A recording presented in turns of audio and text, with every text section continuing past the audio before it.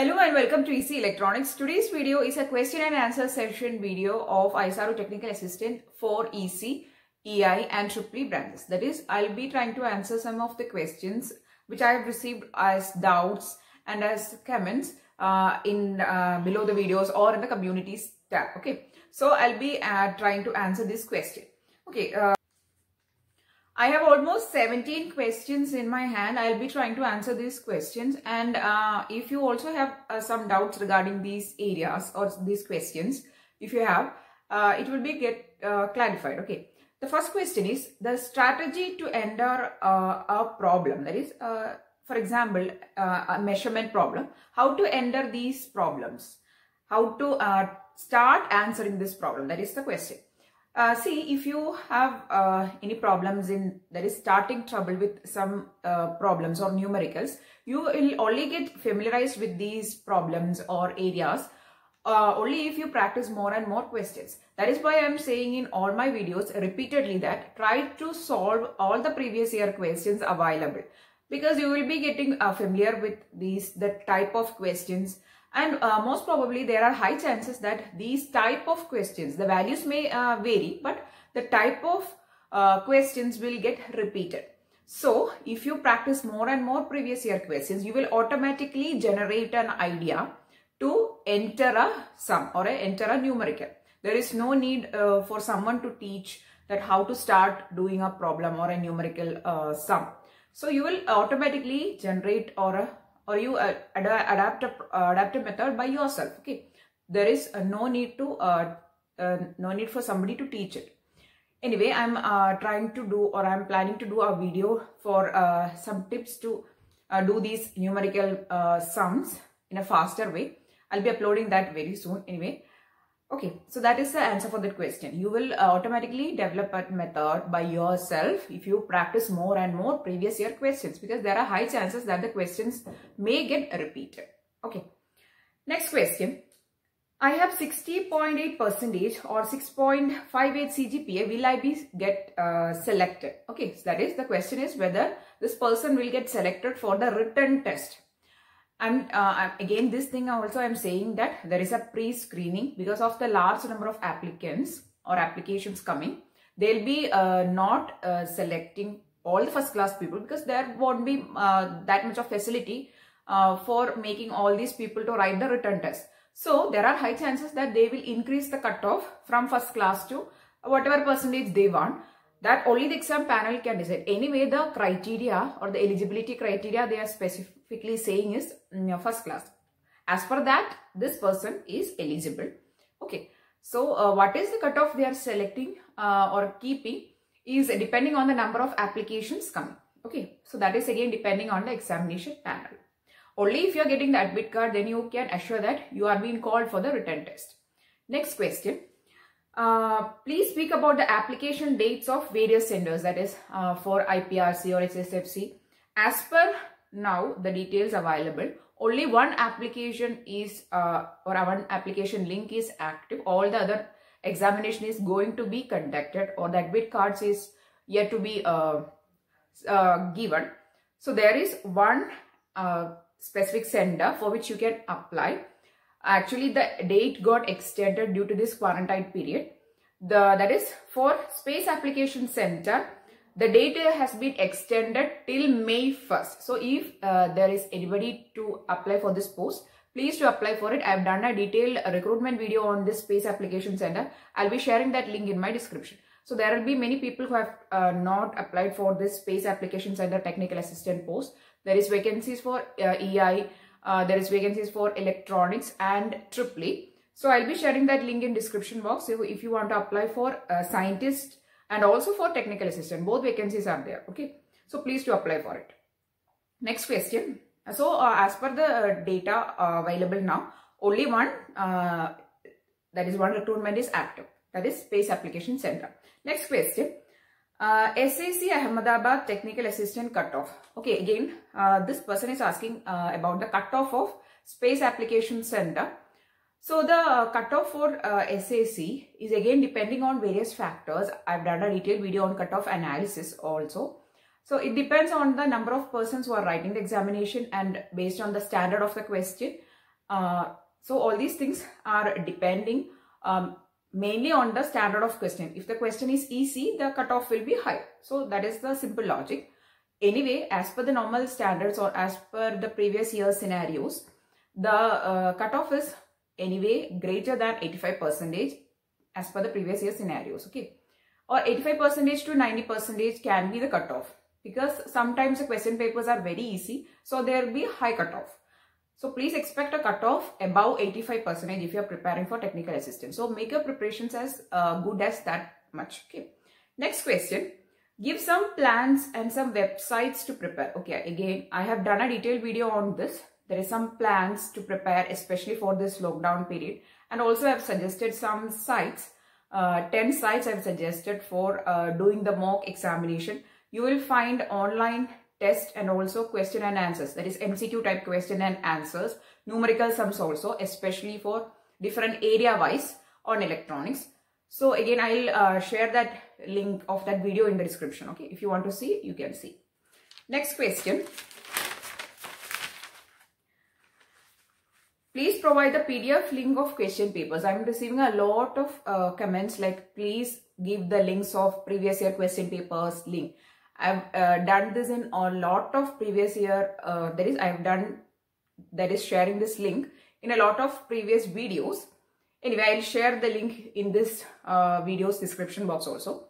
That is, if you want to practice previous year question papers, there are a lot of previous year question papers available. Specifically, if you want to type and see the Technical Assistant Examination 2017 question paper, it will be sometimes available. Please check for it. Okay. Anyway, I'll share some links. Next question, can you please tell me which subjects carry more mark? Okay, we have done 2 detailed videos, one for topic wise and also syllabus, detailed ISRO technical assistance syllabus. We have done a separate video, and also I have in a separate other video, I have shared the important topics and type of questions and areas which you need to concentrate more. So I'll be sharing that link again in the description box. Okay. Next question is regarding the skill test. A lot of questions keep on coming regarding the skill test. Skill test, do we have to remember the circuits or will they provide it? Okay, so this is again a decision of examination panel, but we know that this is a higher examination for the public sector. So there are less chances, very less chances that they will provide the circuit for skill test, because if somebody is providing you the skill test, then only thing is you need to connect the circuit. That is a very simple thing as for an examination, right? So I don't think that they'll be providing the circuits. They'll be only giving some ideas or some questions. You have to draw the circuits by your own, then you have to connect. I think the examination is going to be conducted in that way. I don't think that they will be providing the circuits. But if the examination panel is deciding to provide the circuit, means they'll be providing. And again, this thing depends on the various exam centers. There are various locations. Based on the examination panels of those locations, it varies. But I don't think there is much probability. Next question, expected date for HSFC or URSC. Okay, that is expected date for HSFC Technical Assistant Examination. Because of this lockdown period or quarantine period, most probably the examination will be conducted on or after June month. There is 2 months gap. So please fasten your preparations. Okay, so that is the expected date. Next question, I have applied for HSFC. Can I prepare for, that is, can I do IPRC question paper? Yes, I'm telling in a lot of videos I have told that if you are preparing for HSFC and you are doing practice, that is, you are practicing the questions of IPRC, there is no much problem, because all the exam, that is, all the locations of ISRO keep almost same difficulty level with their questions or in the question paper. Some specific locations, especially VSSC or LPSC, has raised their standards a little bit higher. That is, if you compare the question papers, VSSC question papers are the toughest one, which I feel like. And also the LPSC question papers are a little bit tougher as compared to the other locations. So my advice is that if you are preparing for any location, try to practice VSSC question papers more, because anyway it will improve your quality. And if you are preparing for any other locations also, anyway all the locations almost difficulty level is same. So there is no problem in that. Next question is regarding the exam locations. Okay, I'm going to tell the exam locations. as per the previous year examinations conducted. HSFC examination, in the notification also they have given that the examination is going to be conducted in Bangalore. Then for VSSC it is in Trivandrum. For LPSC also it is in Trivandrum. SGSC examinations is going to be conducted in Chennai. IPRC is in Nagargovil. And SAC, that is Space Application Center, exam locations are generally in Ahmedabad. This can vary or cannot vary, and it will be given in notification sometime. Otherwise, if you are receiving the admit card or while applying, you can select. Okay. So, these are the examination centers as per the previous year data. Next question, it is a very important question. Talk about the general aptitude and general awareness questions. Some locations of ISRO, they ask questions from general aptitude and general awareness, but there are chances that they may not ask. Okay, some question papers may have, some question papers may not have. Anyway, all the locations are giving maximum importance to your technical or core subject rather than asking aptitude or English or general awareness or general science questions. Okay. So anyway, even if there is questions, the number of questions will be very less or less than 10. Okay. I've seen a lot of question papers without even a single aptitude question. So please don't give more importance to the general aptitude and reasoning. Give more importance to your subject. Next question, is technician syllabus same as technical assistant? Actually, the technician syllabus is simpler as compared to the technical assistant. Okay, so if you are preparing for technician and if you are doing technical assistant question papers, means it is more than enough. Okay. Next question, is interview conducted in English or Hindi? Again, it is depending on the examination panel. You cannot predict about the interview. Sometimes interview may not be there. Again, all these things are depending on the examination panel. If you have a very good written test cut-off marks, or if you have scored very good in that written test, the interview will be very easy. It is in English or Hindi, depending on the examination panel. Most probably will be in English only. Next question. The skill test syllabus. I've done a detailed video on the syllabus of skill test. I'll be sharing that in the description box. Okay. Next question. Again, it is from the skill test area. Skill test previous year questions. Ratio of people who qualify the skill test. Okay. So that is from the written test examination. They'll be selecting people with a ratio. That is, if they require one person, they'll be calling 20%. That is 1:20 ratio or 1:50 ratio. Sometimes they'll be keeping.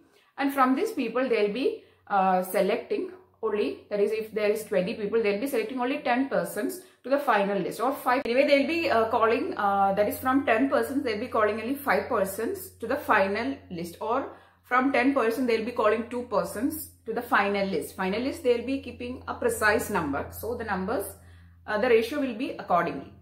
Okay. Next question is how to do sums without calculator. Okay, so there are some difficult sums while solving for power or from any subject. There are numerical questions, right? So how to do these numerical questions without calculator? So if you want to find some logarithms or anything, they'll be providing that in the bracket, which you that is for sums which you require calculator. The required sum or the expression will be given in the bracket, or actually they won't be allowing you to use calculator. Anyway, the sums will be in that way, or you have to do approximation method. That is, if you want to multiply 423, you have to take 420. Likewise, you have to approximate and do the sums. Anyway, calculator is generally not allowed in these examinations. Okay. So these are some questions which I have received over the comments and in the community tab. So anyway, I've tried to answer this as much as I could do from my knowledge. Okay. So I really hope that this video is useful for your preparation. If yes, please do give it a thumbs up and share this video with maximum of friends. And if you want more videos, please do subscribe to the channel. Thanks for watching and keep on watching.